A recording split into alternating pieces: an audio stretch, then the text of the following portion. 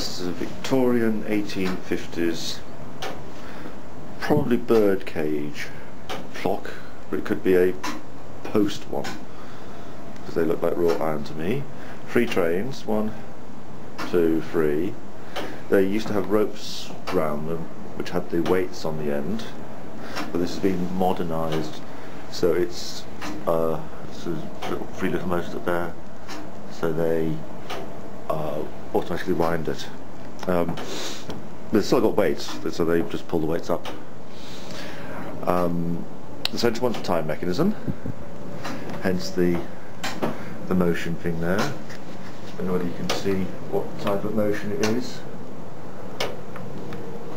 The pendulum's at the back, we'll get to that in a bit. That's doing the tick-tocking and pass through the wheels, being slowly pulled down by the weight of this one. Notice the clock is a mirror image, which is a bit strange. They used to get wound up by winding these square knobs with big ratchets or some sort, I suppose. This one is the big bell, so the chiming on the hour.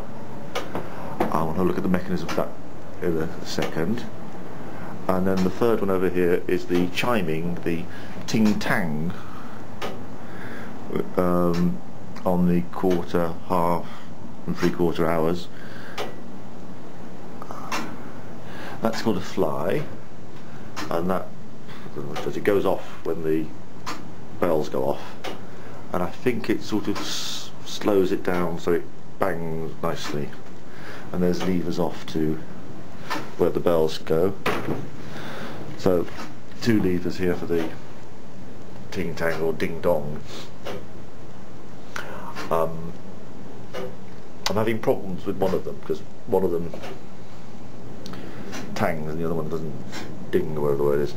So I've made it a bit shorter with that strange little hook there, and hopefully as an experiment that will make it go properly. Right, transmission mechanism there. Beautiful little bit of cogs all joined together. I think there's another one in the middle there. See it hiding in there?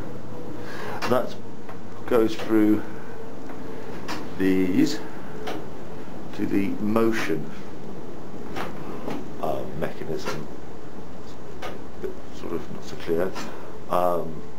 Cogs and so on, so we drive the small hand, and the big hand drives the small hand. There's counterweights there, there's one hiding up there. So that mirrors the time. So it's 20 to 3 at the moment. Don't forget it's going backwards, or mirror image, 23. And that's, don't know now, 20 to 3 somehow. It works, honestly. And there's 4 of these motion mechanisms. I don't quite remember what the right word is. Another one over there. Can you see it?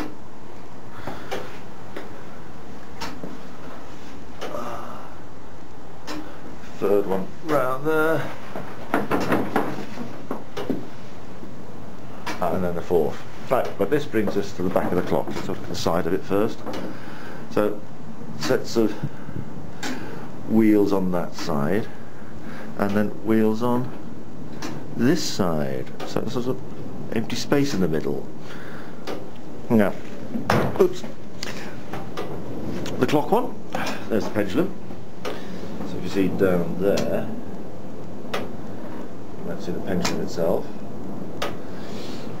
So the clock mechanism is there, tick-tock. That's some sort of spring keeping it going. This is the hour train and the hour fly. I've forgotten what this wheel is called, but it's vital for the chiming. I'll call it motion. It is called the... oh, I can't remember, I'll have to look it up. So the notches on it are at irregular intervals, so the longer the space between gaps, the more chiming it will do. If you lift that lever, see a lever there?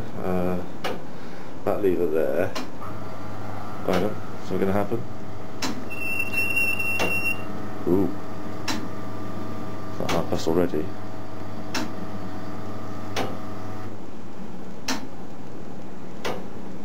Oh, I think that might have been a bit of mechanical, electronic winding.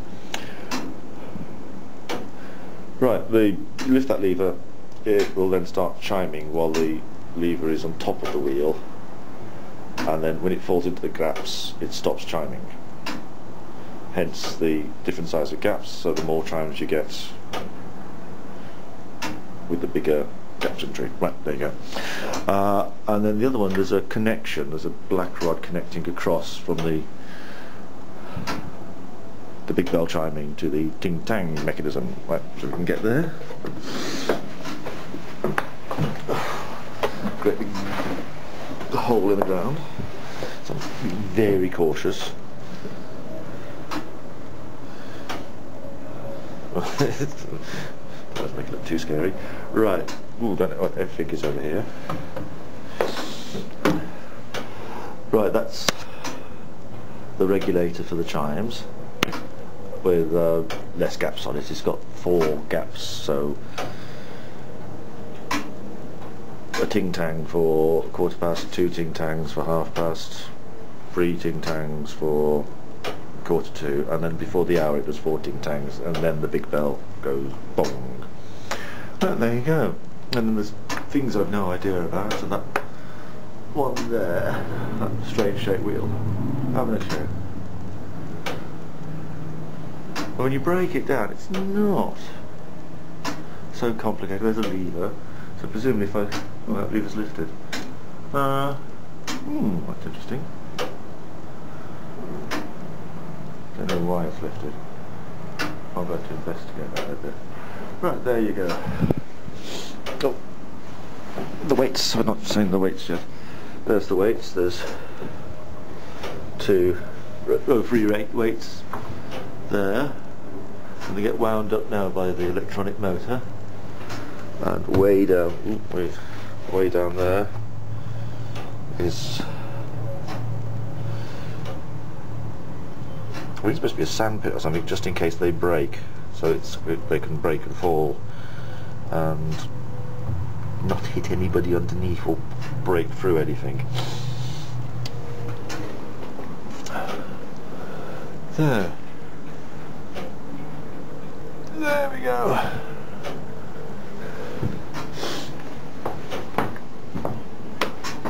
What time are we now? Oh, 1/4 to, so gonna get 3 tangs. I'll have to wait on for this then. Here we go.